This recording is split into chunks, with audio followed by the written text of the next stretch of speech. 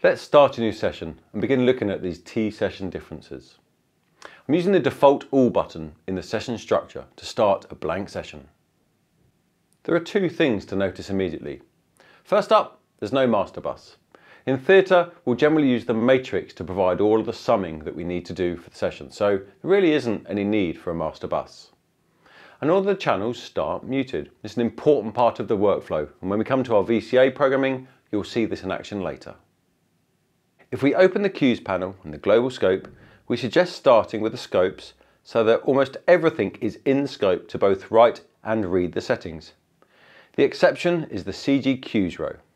This is the physical position of the CG faders and the mute states. As you become more experienced with T programming, you might make changes to these scopes, but it's a good place to start. If you're looking at the per cue scopes, while you can start to scope out individual functions per channel and per cue, it's possibly not the best way of approaching your programming. Our programming tools take care of nearly every situation, so have a look at these before adjusting the scopes. Next, Auto Update gets switched on and it stays on. Auto Update writes channel data across multiple cues, subject to some rules which we'll cover. But this gives you this amazing speed of workflow operation where you never have to worry about if you've stored any settings before you move on and fire another cue. Think of it like a super analog desk. And with an analog desk, pots and faders stay exactly where they are unless you specifically make a change. And that's how Auto Update works. The controls stay where you put them and are written across the entire show unless you actively make a change. It's like having the simplicity of an analog workflow with the power of a digital recall desk. To demonstrate this, I'm going to adjust some channel EQ as I fire up and down the cue list. And no matter how quickly I fire the cues, you can see that the EQ is written and recalled correctly across all the cues all the time. Clearly we need a way of introducing changes to channel settings on a cue by cue basis. And we have two methods of achieving this. The first is aliases. And this is really when we're going to introduce changes which we think we're going to need to reuse again.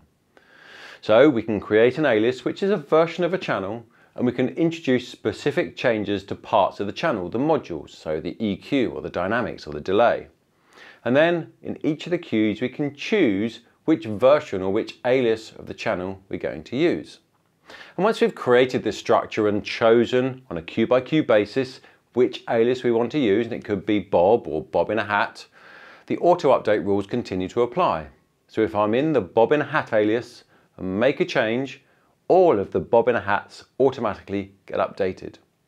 Of course, if I'm in Bob and make a change, then all of the Bobs get updated. And this gives us amazing power and flexibility and very quickly build the structure of a show around any given channel.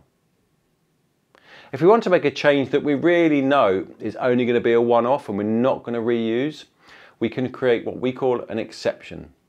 So this is where we're going to isolate a specific module and make a change that will only ever happen once in that module.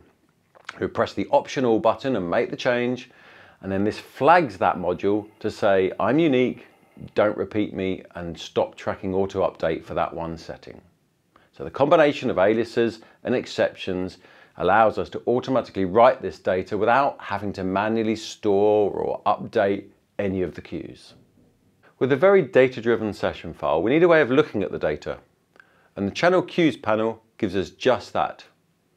If we open up the panel, it gives us a matrix showing channels and data and cues, and we can very quickly see the aliases and exceptions that we've been programming. It's color-coded, so the exceptions are shown in purple, the bold black cells show us changes of data, and the grey cells show us that there is no change from the previous cue. So when we scan down this, we can see that there are no changes going on or where exceptions and aliases have been written. While changes in this panel are normally on an individual cell-by-cell basis, you can use the ripple and update selection controls to propagate changes across the entire cue list. While I don't consider this to be an active programming tool, it's a great place to go and investigate the data, maybe fix problems, or make individual changes where a director has changed their mind. You can select a cell, open up the Assign panel, and pick alternative data for the cell that you've selected, maybe a different EQ, or reverting a delay setting back to where it should be after clearing an exception. Don't forget to look out for part 3 of this in-depth look at DiGiCo theatre software.